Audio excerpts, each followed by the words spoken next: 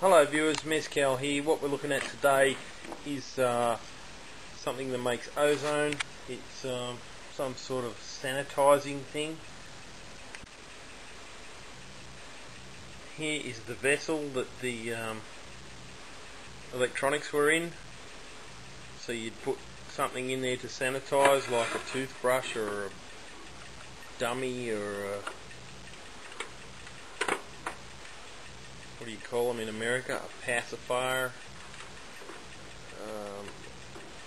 or the teats off a bottle, or anything you want it to be sterile.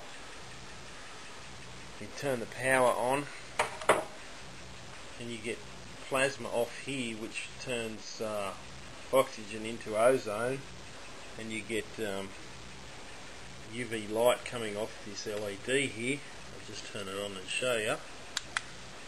There's your light, and there's your plasma. And what interests me is, after reading the stuff about Meyers and all these ionizing gas thing, here we have an ionizing unit. Now there's enough high voltage coming off this thing to light quite a large fluoro tube. It's fairly bright too, and that's a lot of voltage, and that looks a lot like spark. And what had me wondering is, how on earth can you ionize gas using this sort of thing and not light it? Well, let me show you something. I was quite amazed by this. Here we have the gas unit off the small cheap cookers that you can get.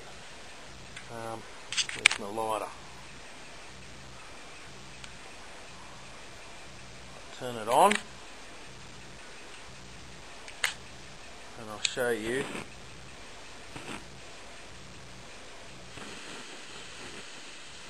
But that's gas. Now, without touching the nozzle, we'll take that straight to the plasma source, and you can see it's not lighting the gas. Why is that? That's amazing. So ionizing gas,